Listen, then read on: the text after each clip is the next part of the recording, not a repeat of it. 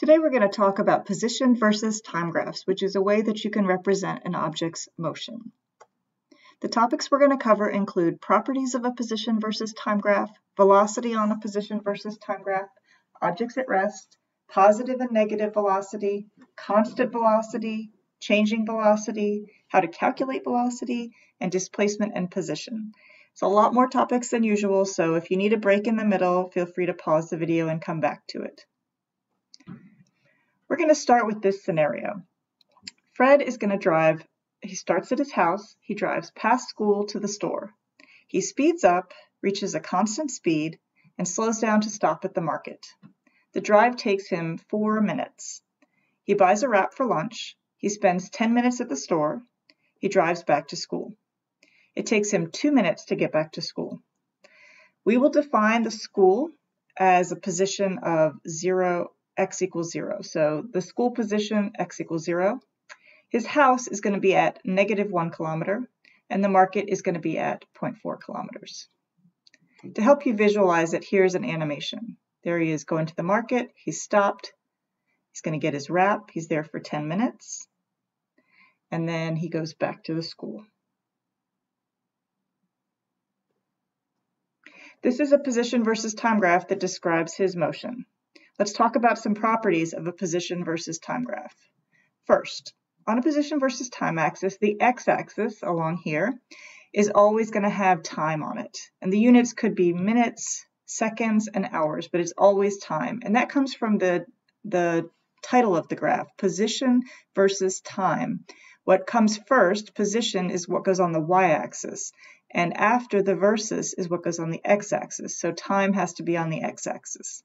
On the y-axis, we have to have position.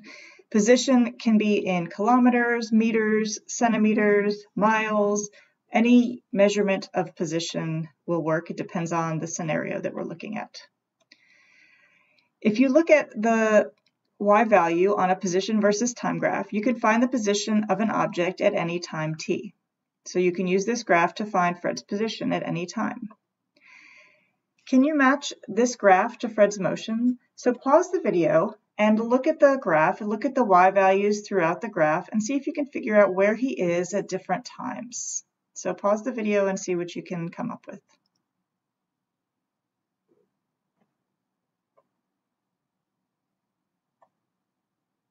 So at the start, Fred is at -1 kilometers. That's at his house.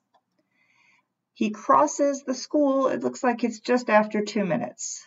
So he's at x equals 0 meters. He reaches the store. That's at 0.4 kilometers after 4 minutes.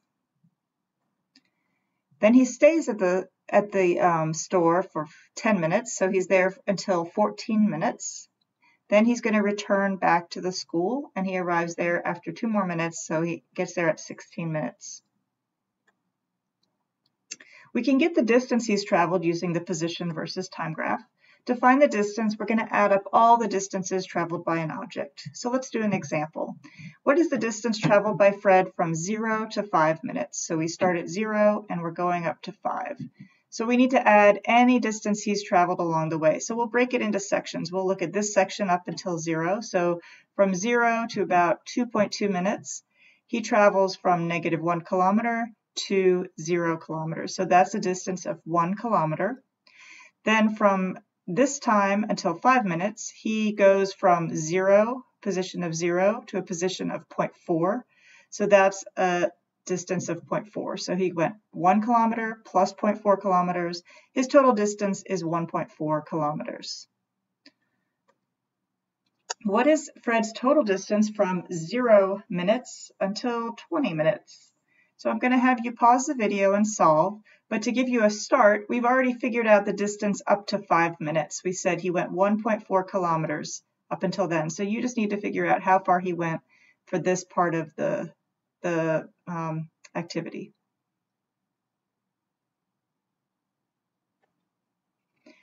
So the distance he traveled was 1.8 kilometers. We have our 1 kilometer here, our 0.4 kilometers here.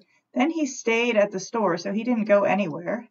He went back to school, which is another 0.4 kilometers. So it's 1.4 plus 0.4. We get 1.8 kilometers for his total distance. We can also find displacement from a position versus time graph. To do that, we just need to find the initial position and the final position. Remember, the path doesn't matter for displacement. And then we use the calculation for the equation for displacement, which is final position minus initial position. So for an example, the displacement of Fred from 0 minutes until 5 minutes. To do it, all we need to do is find his final position and his initial position. His initial position is -1 kilometer. His final position is 0.4 kilometers, which is right here. His displacement is his final position, 0.4, minus his initial position, so minus -1. And if we subtract a negative, it's the same as adding. So we get 1.4 kilometers is his displacement. So from 0 to 5 minutes, his displacement and distance were the same. They're not always the same. It's only because he was going in a straight line in one direction. So see if you can find Fred's total displacement from 0 minutes to 20 minutes. So remember, the path doesn't matter. You just need to find his initial position at time 0 and his final position at time 20, and then find displacement from that. So pause the video to find it. His displacement from 0 minutes to 20 minutes is 1 kilometer. The way we find it is his initial position is -1 kilometer. His final position is at x equals 0 kilometers. And then we do our displacement, final minus initial. So 0 minus -1. And when we subtract a negative, it's the same as adding. Gives us 1 kilometer. So his distance from 0 to 20, which was 1.8 kilometers, is not equal to his displacement. So they're not always the same. But his displacement from the beginning until the end, he has only changed position by 1 kilometer. We can also find velocity from a position versus time graph. So you notice that Fred has different motion throughout. If we want to find velocity, we have to look at one particular point because his velocity is not the same the whole time. So we're looking at the instantaneous velocity, velocity at that instant of an object on this graph. It's going to be the slope of the graph at that moment in time.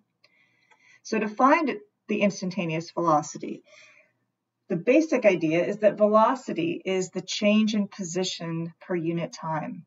And for those of you who have taken calculus, that's going to be dx dt. Delta x over delta t is going to be equivalent in calculus to dx dt. If you haven't taken calculus, don't worry about it. For any point on the graph, the way we find the velocity is we pick a point on the graph, we draw a line that's tangent to that point, and then we find the slope of that tangent. And the slope of the tangent will give us the velocity. So let's do just some practice finding tangents. So I have 3 points, A, B, and C. I want you to draw tangents to those points. Now a tangent line passes through the point, but it doesn't go across the line. So I wouldn't draw a tangent like this for C. It's going to be along the line like this. That's a tangent. So I want you to pause the video and trace tangent lines for each point with your finger.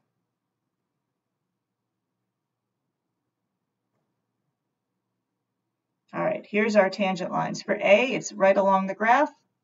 For B, it's a horizontal line along the graph. And for C, it's a negative slope line along the graph. And the slope, if I found the slope of any of these tangents, it would give me the instantaneous velocity at the points where the tangents are. So let's do an example. We're going to find the velocity at a point on the position versus time graph. So first, we're going to draw a tangent at that point. We're going to choose 2 points on the tangent, x1, y1, and x2, y2. And then we're going to use the slope equation from math, y2 minus y1 over x2 minus x1, and that will give us the velocity at that point. So I want you to find Fred's velocity at time 15 minutes. So we can go to the graph. Here's 15 minutes. We go up here.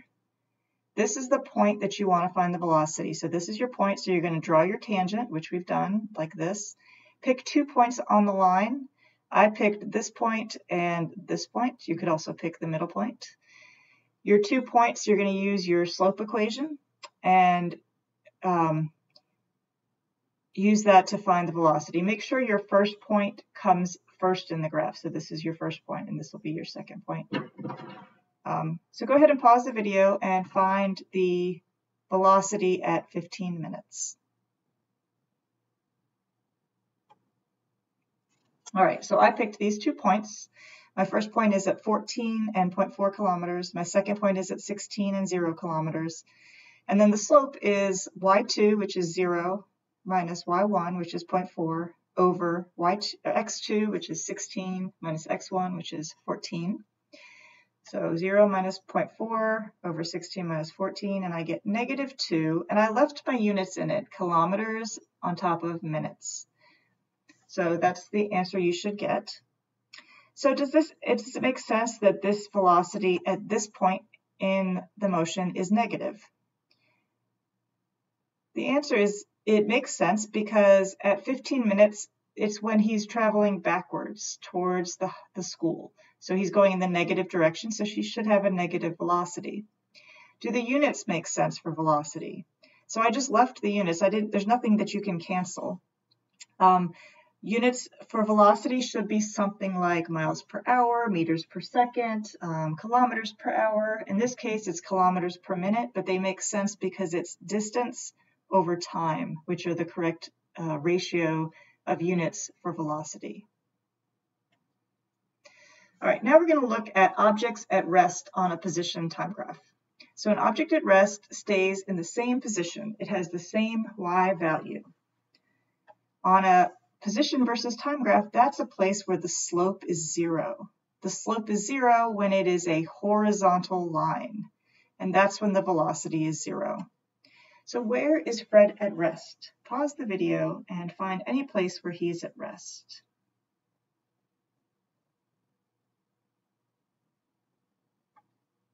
All right, there are 3 places where Fred is at rest. 2 of them are very obvious. One is hidden, so if you didn't get it, that's okay.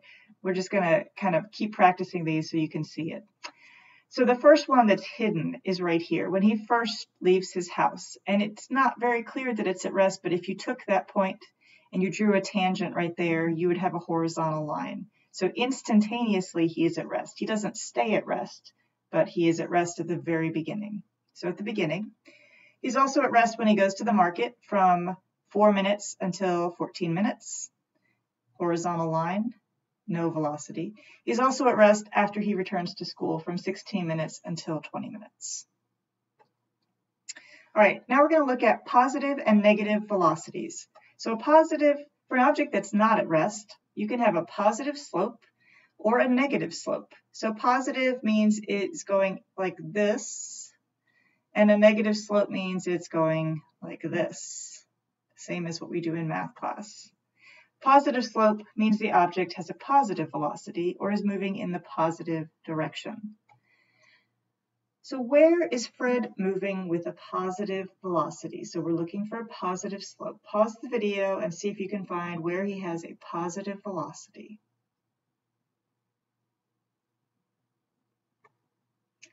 Fred has a positive velocity from the beginning after he starts moving until he comes to a rest at 4 minutes. So his velocity does change. It's a curve, which means the slope is changing, but it's always got that positive slope. Some slopes a little bit less than others, but overall he's moving forward. And this is the time when he's going from his house to the market. He's going in the positive direction.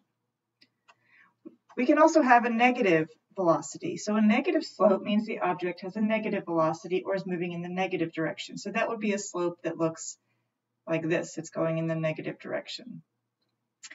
Where are the places where Fred is moving with a negative velocity? Pause the video and come up with an answer. Fred is moving in the negative direction from 14 minutes until 16 minutes. This is when he's driving from the market back to the school. Negative slope, negative velocity. Since he's going in the negative direction, he has a negative velocity. The other thing that can happen on a position time graph is you can change direction. So Fred can go forward and then turn around and go backwards. When an object's velocity changes from positive to negative, it is changing direction. Side note, it can also be going from negative to positive. In our original scenario, Fred was going in the positive direction, then he stopped, and then he went in the negative direction. So he changed direction, but he had a big stop in the middle. What do you think the graph would look like if he never stopped at the market? He got to the market and immediately turned around and went back to school. Pause the video and sketch out your prediction. All right, this is our original graph where he is stopped and turning around. This is an example where he immediately turns around. He goes up, and at 4 minutes, he reaches the market, immediately goes back to school. And what you'll notice is it has a peak, and that's a clear transition between a positive velocity and a negative velocity. And that is where he's changing direction. We could also have had a dip, or a trough, where he comes down negative and then changes and switches to positive. That would be another example of changing direction. We can also have constant velocity on a position versus time graph. When an object has a constant velocity, it has a constant slope.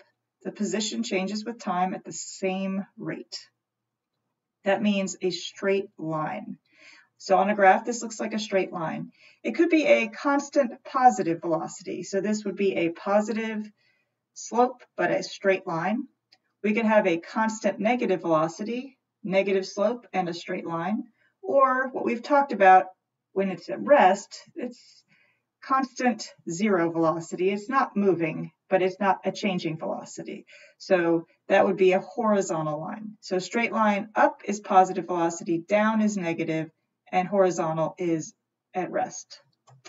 So are there sections of the graph where Fred has a constant velocity? Any of these three types? Pause the video and see what you can come up with.